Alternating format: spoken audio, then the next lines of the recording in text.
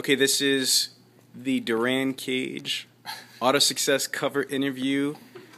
Part 2.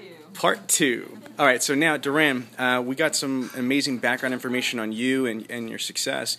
Last part we got to is that you were a Chrysler OEM rep.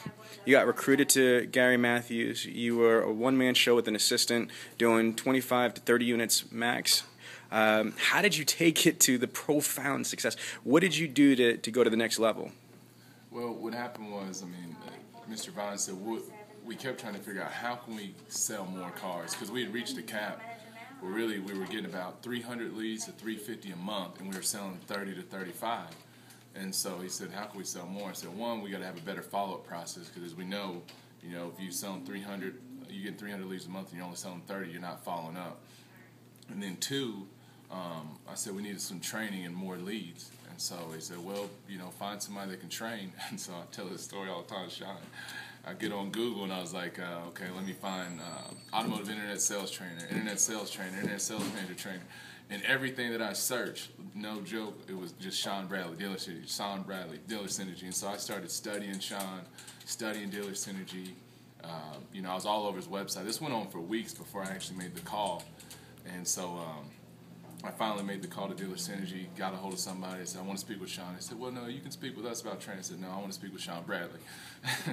So then Sean called me back, and I told him my situation. And he said, well, I'd like to fly out and come see you guys. So I went and spoke with Mr. Vines. I said, listen, I've got the trainer. I said, I know it. I feel it. This is the guy that can help us get to the next step. And he just looked at me like I was crazy. And I said, why are you looking at me like that? He said, because Sean came to us just over like 7 or 8 years ago and told us that you better change now and get into this internet game, or you'll be finding out later on in life. And he's like, we remember sitting at a table eating with this guy in Jackson years back. And it's just crazy how, with them not even telling me anything, that Sean just pops back into the picture for an internet trainer. So that's how that happened. After Googling and looking for trainers, the top trainers for online success, that's how you came in. So then when you contacted us, what information did you get that was different, than what you were exposed to through Chrysler or from your own organic, thoughts and ideas? What did we bring to the table that was different or refreshing? Well, here's the thing. With Dealer Synergy, they're going to teach you, like I say, the 4 Ps over and over again, but it's just a truth. Explain that to them. That's one thing we did teach them. People, process, products, promotion. And really, I look at it from that order. Like, if your people aren't right, that's the first thing. You've got to have the right people on your team. If you have, the best internet director in the world, but the people underneath him and next to him are not good, you'll fail. All right? The process is strong, because if you got the right people but you don't have the right process, and you can't execute. The products, like I mentioned earlier, you've got to have a really good CRM tool. You got to supply them with the headsets. It took months, almost years to get the headsets. All this stuff's important. And the last thing is promotions, because if you don't do those first 3, why would you promote more people to come in if you don't have the right people, process, or products in place? And so that's what you get a thorough understanding of with Dealer Synergy that you don't get as an OEM rep. And as an OEM rep, they're not teaching you the process on how to make a phone call. As an OEM rep, they teach you that your people need to be making proper phone calls, but there's not an OEM rep company out there, I'm pulling Vince Solutions tip, that trains their district managers on how to make a phone call. Right. That's the next step. But they don't train us that. They just train us to tell people that they need to get training, or they'll have an outside company that they use to help dealers with phone training and processes and things of that nature. So that's the difference with Dealer Synergy is, really digging into the 4 Ps, and then when you break down each one. I want the people that are watching this to understand what you're saying, is that there are no magic beans. It's not just about spending money and buying the best website or the best CRM or even hiring the most brilliant consultant or what have you. The whole Dealer Synergy philosophy of 4 Ps is that an internet department is made or broken, maximized or underutilized in 4 critical areas. It's like an ecosystem. You need to have all 4 Ps operating synergistically with symmetry and precision to have success. And you have learned that, and that's the thing that I want to share. This is the nugget that people watching this should really understand. It's more than just one thing. It's a combination of synergy.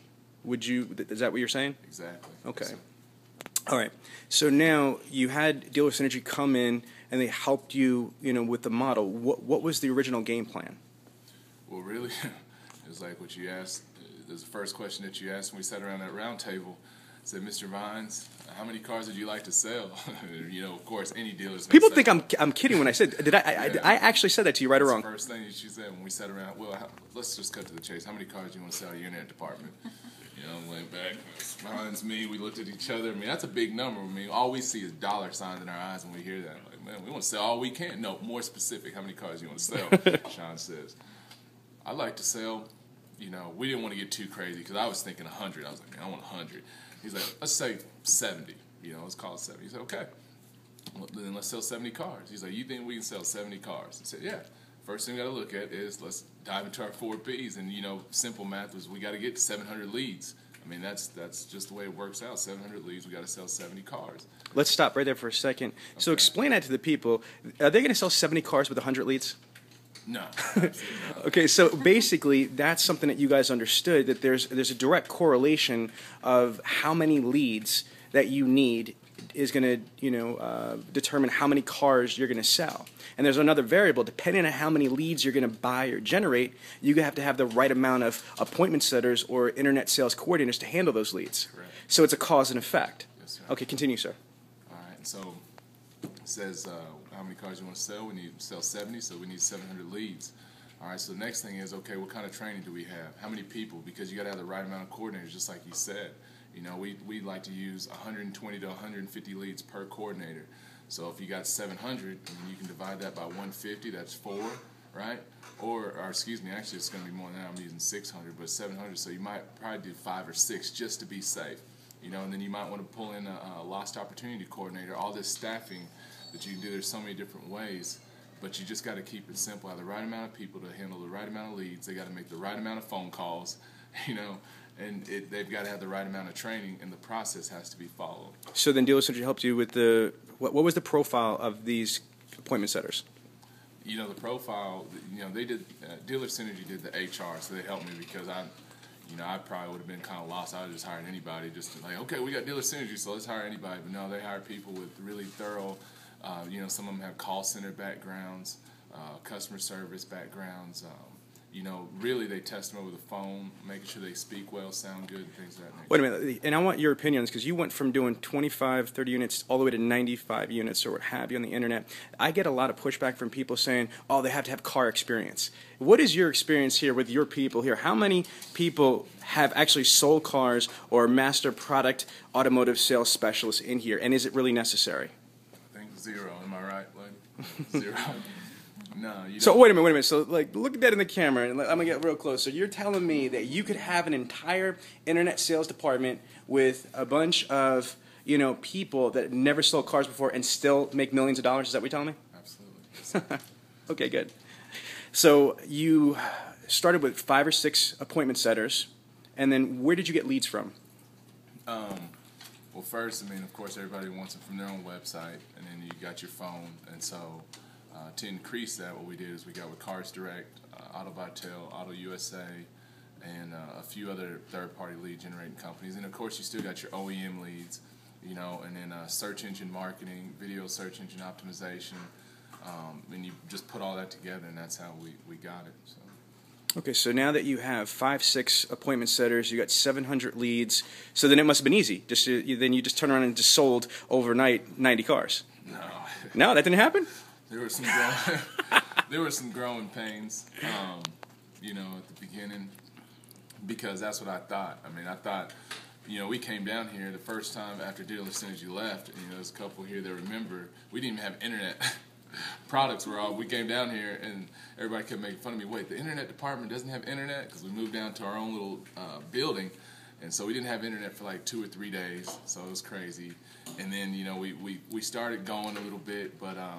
We had 4 internet sales managers, and the internet sales managers turned into be chiefs. So what they wanted to do was just tell people what to do. They didn't want to make phone calls, so we had to do some adjustments there.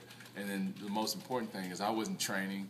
I was just letting everything go after Dealer Synergy left, and just everything's just gonna work out.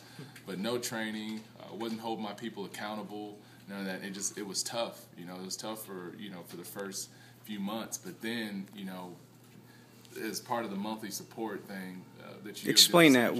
Explain what that was that in detail that you guys got out of that, because I definitely think that helped you with the accountability. Well, with the monthly support, not only do I have Sean that I can call on, but the other team, they mystery shop our people. Then they send us emails with the score to see if they're following the dealer synergy process that we have set up. And what happens is they offer training and helping each of the coordinators actually individually. It's not even in a group setting. But what happens is they keep asking you the same questions. Dealer synergy does, and if you're not doing what they're telling you, then the person that's at fault is the person in the mirror, and that's what kept happening to me, because dealer synergy would be like, okay, so how many phone calls have you guys made total this month, and how many leads have you received, and how many appointments have you set, and how many appointments has a Marsha said, and how many has a Karen said, and how many has this one said, and I didn't have any of that information, none of it. I was like, I don't know. I mean, they just setting appointments. Well, how many does your whole department have? I don't know. I mean, I don't know. We're just off. We're not getting enough leads. And I just kept pointing fingers at everything, but I wasn't holding myself accountable, and that's where the monthly support came in, because if that didn't happen ongoing, then I probably would have just been lost. I mean, we probably would end up firing half the staff and just going back to what we used to do. And speaking of which, one thing that was really interesting with me that I'm very proud of you is that your retention. Can you share how long you kept your people for? Yeah, I mean, most of them, the one that's been here the longest now would be Marsha, right? And that's been how long? It's been 27 months. Yeah, 27 months. And of wow. course, Tyler here, he's been with me from jump. Started off as just a photographer, and then just stuck with me. Karen Holmes to my left, she's been here over a couple years. The key that I tell them, and there's a few that have been here longer than that, but I mean, other stores are trying to steal people all the time. I mean, it's just going to happen. I mean, any one of them could leave right now. I mean, because stores are just going to keep calling. I mean, even after this especially, they're going to keep calling, right? And so I do my best to just try to treat them good, and I keep telling them, if you just stick with me and stick with this team and what we have, I mean, what we have in the future is so much better than where we're at even right now. So I mean, the grass always looks green on the other side, especially anybody that's in my position, GSM, well, not owners, of course, it's their own money, but from the ground level, there's people that are always going to sell you that it's so much better over here. But that's why those same people are the ones that are contacting us on a daily basis, say, hey, what's going on over there? So you just got to stay, you got to stay true to your people, and so that's how we've been able to keep them for so long. So it's been great. Now, one of the things that you said to me and Karen and Susan Givens, the publisher of AutoSuccess, one of the profound things that happened to you was the 3-minute books. Can you explain that? Because this is really important that people understand the accountability at what level that you hold your people to. Yeah, I fought you on the 3-minute book for months. Bad, I just like, oh yeah, we're doing it. And I didn't even have one myself that I was keeping up with.